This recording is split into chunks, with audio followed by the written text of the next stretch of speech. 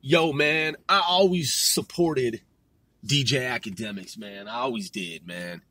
I don't dislike Academics. I know some people do, man. I think a lot of people still like Academics, man. But I know that there are some people that hate him. They're just like, fuck DJ Academics, man. He's a punk. I'm not in that camp, man, of those who dislike Academics. I like a lot of what Academics has done, but I disagree with him on some of his shit, man. Some of his analysis. Now, check it out. I lived in Chicago, and I went hard in the fucking streets, man, of the Chi, just like I did out west. And, you know what I mean? I was on all sides, man. To me, I'm going wherever, you know what I mean?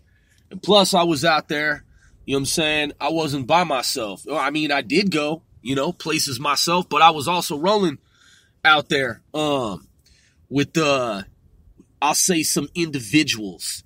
So, man, yeah, I'd be out west. I'd be on the south side, man. I'd go out east, you know what I'm saying? And I stayed up north.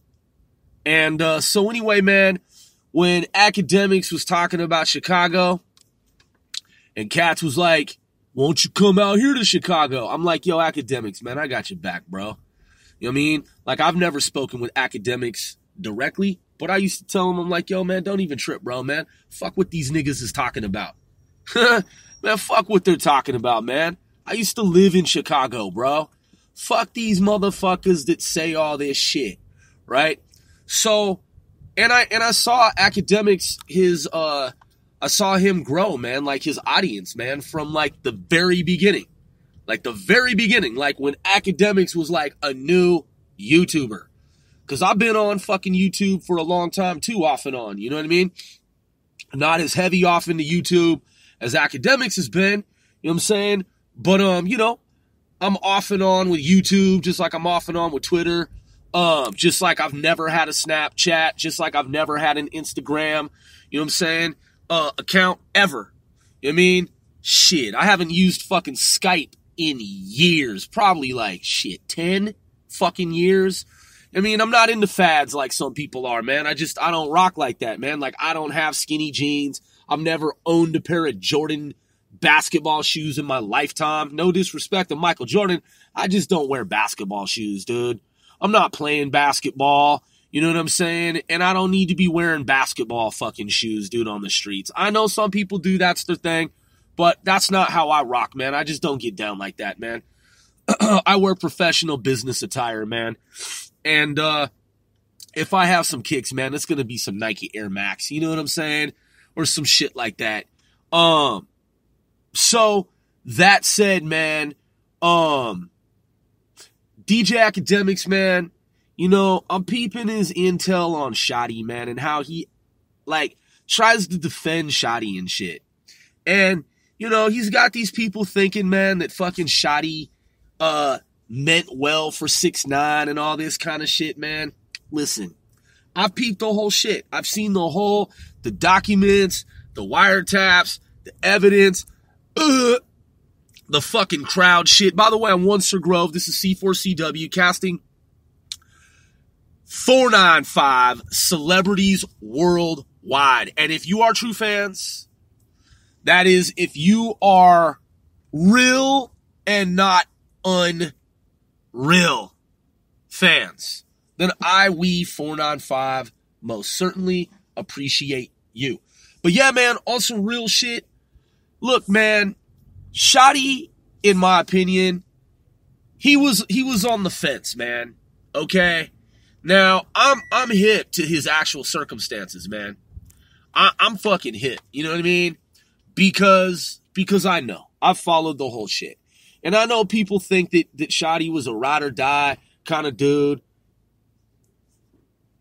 He was a ride or die kind of dude, man. And, you know what I'm saying? He was wilding out and he was doing all this shit. I grew up on the West Coast, man. I've seen niggas do the type of shit that Shotti was doing, man. And I know, dude, he was perpetrating, man.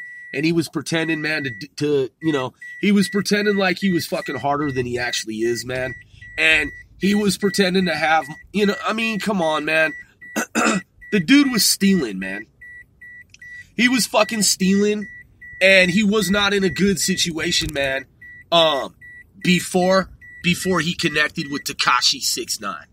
Daniel Hernandez was the one who brought Shotti up in the fucking game. And that's just the reality. I mean, look, man, he might have been doing some little shit in the streets, man. He might have been hustling and doing shit. I mean, we did that shit out west too, man. And in Chicago. Full disclosure. You know what I mean? But he wasn't as hard, man, as the way that he was acting. You know what I mean? When he got a little bit of money in his hand, a little bit more than he had ever had before, then he started talking real fucking brazen. Like he was talking some brazy shit. Like he was a fucking five-star general who had been on the streets forever on some type of epic, like, empire level. He was talking way too fucking hard, man, for the position that he was actually in. The position that he was actually in, he was under people, man, and he was acting like he was over people who he was never fucking over. And I'm a part of the same nation, United Blood Nation. We don't throw up fives. We don't hit up fives out west, but it's still United Blood Nation. It's still you be in or you be out. And I'm just peeping Shotti shit. And here's the other thing. I saw on Jack Frost Network, before Jack Frost started to go down, you know what I'm saying, some pathway where he's beefing, you know what I'm saying, with Jimmy Jams and, you know what I'm saying, other people and stuff like this, man. Look, when I was still propping up BBN, look, man, I heard the goddamn fucking phone call from federal prison from Foo Banger. Foo Banger says Shotti is a fucking snitch, informant, and Shotti snitched on Foo Banger. Dude, how is Shotti hard fucking core? How is he the man? How is he like, he sounds like a modern Tupac? Did Tupac snitch on his fucking homeboys? Did he help the feds connect the dots? Did Tupac tell on his peoples, on his folks? Did Tupac rat like a rat loves cheese? I don't believe so. I know Shotti did, however, whereas. So, look, man, Foo Banger said straight up that Kafan Jordan, fucking Shotti, a.k.a. ratted, that is, i.e. snitched on fucking Foo Banger. Hello? And that he has paperwork. He has goddamn fucking paperwork. And that his attorney, that is, Foo Banger's attorney, is aware of the situation. Yeah, I'm pretty sure that you guys out here who are like, yeah, Shotti for the win. He should be freed from prison. He was so fucking loyal. He was the guy that was like really the glue holding it all together. He's a fucking federal informant, man. He fucking told on Foo Banger. Obviously, people don't want to have that conversation. And they want to talk about some other shit. Like, yeah, Shotti's a fucking, man, he's a real dude. He's the guy, man, that was really he was really a boss. Yeah, he was really the one who was like running shit. Maybe you don't know that he's a snitch.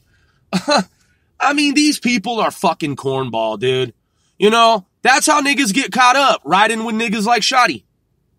I'm just saying, hey, ask Foo Banger. You know what I mean? If you think Shotti is so hard, if you think he's such a boss, yeah, well then why don't you fucking roll with him, man? And see how it plays out. See how it all fucking works out, man. When the feds come, cause Shotti's the type of motherfucker who's gonna bring the feds. He's gonna come with heat, okay? And I'm not talking about straps. I know he was shooting people. He evidently blasted like 5 people in one night, you know? I mean, any nigga can wild out like that and act stupid like that. You know what I mean? Anyone can do some brazen, egregious shit like that. You know what I'm saying? Yeah, whoa, yeah. Shotti's real hard because he busted on 5 dudes. I mean, it's uncorroborated and unconfirmed, but let's say that he fucking did. Yeah, he's a boss. Oh yeah, he's such a boss. Why don't you roll with him, man? Why don't you tell him everything that you're doing? Because when he brings the fucking heat, that is when he brings the feds, and the feds start fucking asking questions, he's gonna fill in the gaps. Oh yeah, he's gonna fucking go out of his way to do that.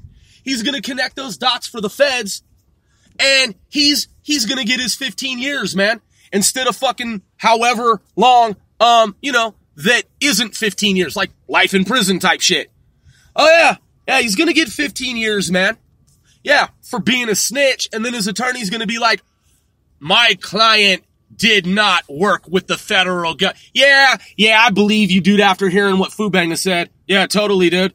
Yeah, you're totally an honest attorney. I absolutely fucking believe your whole fucking story, dude. Yeah, I sure do. It sounds really convincing to me in light of contradictory evidence. Contradictory evidence, other narratives. Yeah. Man, you can't trust these motherfuckers, man. They're so fucking goddamn dirty. Just like Tekashi 6ix9ine said, man. They're just some dirty motherfuckers, man. They're not loyal. Shotti wasn't loyal. Shotti was fucking telling fish tales, man. Tall tales, fairy tales, facades. Oh, yeah. Hey, nigga. Yeah, I'm so hard. I'm so bossed up now. Yeah, I'm gonna talk like this. Yeah, I'm gonna talk like Tupac. Yeah, cause I listen to Tupac, man, and I'm gonna sound like Tupac. Yeah, and this is what you gotta do, man. Yeah, yeah, man. I'm gonna talk like this. I'm gonna go off on a rant, and you know what I mean? And I'm gonna say all this shit, man. I'm just gonna sound so hard, man, cause I'm stealing money from you, man. Yeah, and this is what you gotta do, man. Yeah, you gotta do this, B. Yeah, blood. Yeah, I'm talking so hard cause I'm stealing money from you. Behind your back, dog. Yeah, and I'm gonna sound real hard, B, dog. Yeah, I'm gonna go on a rant, cause I can't just keep the shit to like 60 seconds, like, yo, so Tekashi, man, we're friends, bro. Look, I got your back. You know what I'm saying, blood? Look. Other motherfuckers want you removed from the equation here. Man, I'm with you, bro, until the wheels motherfucking fall off and then some. Okay? Whatever motherfuckers say, I'm with you. And we gonna ride this shit out. Okay? That's it. You gotta watch your 6. Okay? I'm gonna be there watching your 6 with you. I got your back, Fade, homie. You feel me? And you just gotta, be fucking solid out here in these streets. You can't be slipping. You can't be lacking. You got to keep it 100. You know what I'm saying? You can't do X, Y, Z. And if you just stick to that code, bro, as long as you don't do X, Y, Z, I'm with you indefinitely. Nah, Shotti couldn't say that shit. He had to fucking ramble. Yeah, nigga. Yeah. Hey, look, B-Dog. Yeah, I'm gonna have a long conversation with you like this. Cause some niggas above me, who I want you to think, man, they ain't above me. Yeah, these niggas above me is telling me, man, that they want to take you out of the game. So, man, I'm just going to talk for a really long time and make it sound really convincing, like I'm totally got, yeah, nigga, so, yeah, and I'm just going to, talk like this and go on like this. And I'm going to sound like Tupac. Yeah, and then motherfuckers going to think that I'm hard because I talk like this. Yeah, like McGruff, the crime dog and shit. Nigga, I'm really talking to the feds. Nigga, I mean, nigga, you got to stay away from the feds, dog. Come on, man. These motherfuckers is cornballs, man. On some real fucking G shit. This nigga Shotti, man. The sheer number of motherfuckers that propped his ass up and continue to do so to this day. Yeah, Shotti was really the guy that was totally the mastermind and the real fucking head honcho that was holding it down. Yeah, man, let him out. Free Shotti. Come on, man. Shut the fuck up, man.